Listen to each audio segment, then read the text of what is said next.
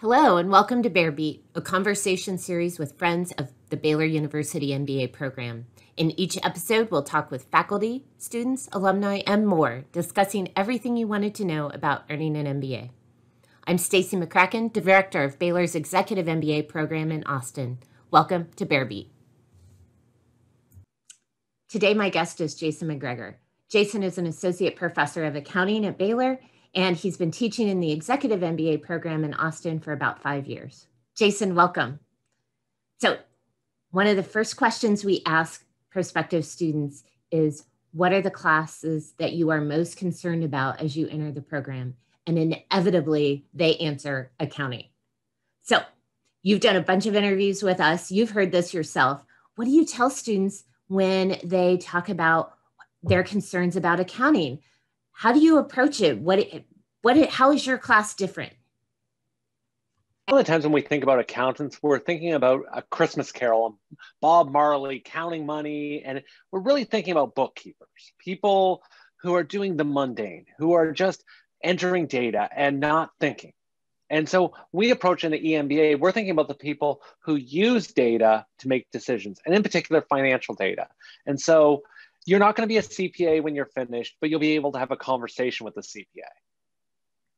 So how long have you been with Baylor? I arrived in 2007. So I guess I'm in my 13th year. COVID's really messed up my timing of understanding. What is your favorite part of teaching executive MBA students? Unexpected conversations. And almost every class this happens where I have a script, I have a plan where we're going to approach how the world looks, how it feels. And as students add their unique perspectives, we see problems from a much richer perspective than any textbook could ever offer. If you just wanted to read books and get the knowledge, you could do that in a lot of different ways, a lot of faster ways. But it's these conversations where you see an IRS agent talking to someone who's in construction, talking to someone who owns a pawn shop, and we're all figuring out how value is created in an organization. I always leave with notes on, I'm learning more about the world every time I interact because there is no one answer. And that's what the Executive MBA brings, is that diversity of backgrounds all informing and helping each other. So as you think about leaders today and you think about all of the things you're trying to bring into the classroom and teach our students, what do you think are some of the most important characteristics that make a successful leader? Successful leaders, listening. And I guess humility links to it, to hearing the things you don't want. I love having people who disagree with me close to me and influence me.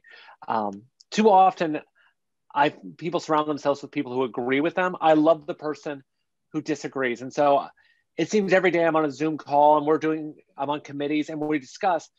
If everyone agrees too quickly, we're leaving a lot of opportunities on the table.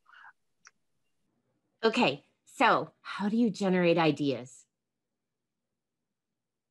I wish there was a magic formula where you could say, I settled down with a great book. It's usually just conversations, talking to people.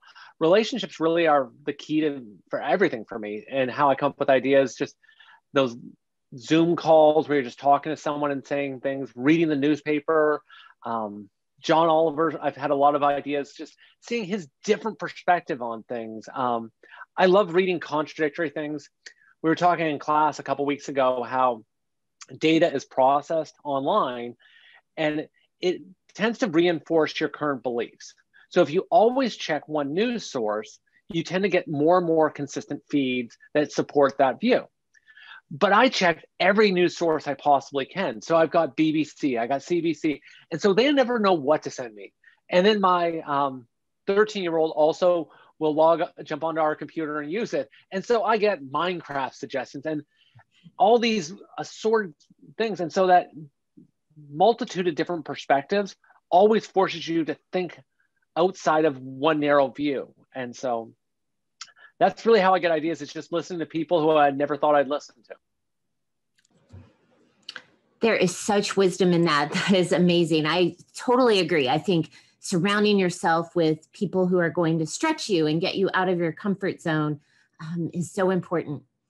So let's switch gears for just a second.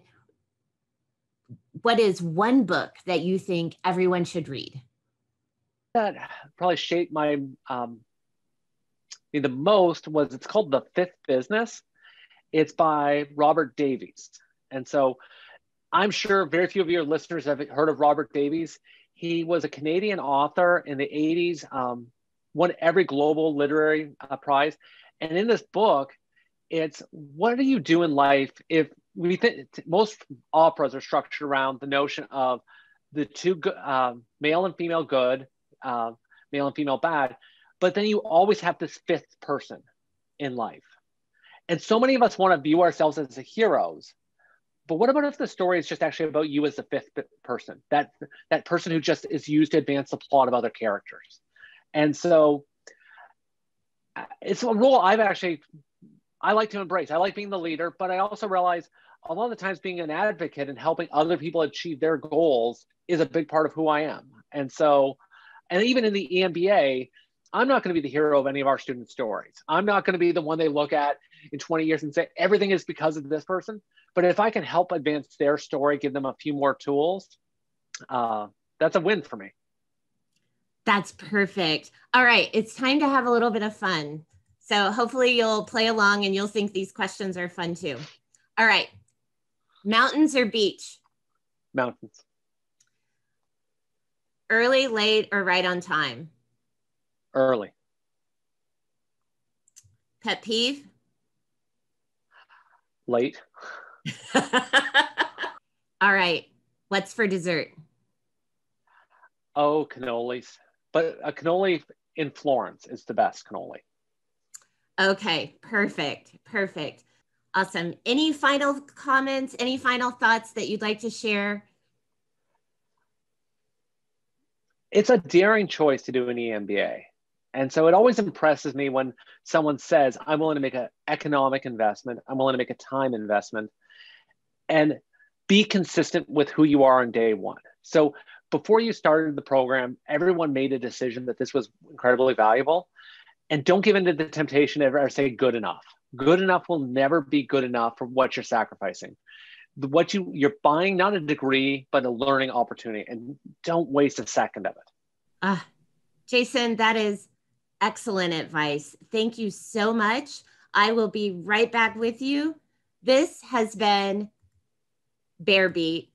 That was Jason MacGregor, the Associate Professor of Accounting at Baylor University. For more inspiring conversations about the Baylor MBA program, head over to Baylor's Business School YouTube channel and don't forget to share and like this story. Thank you for joining us.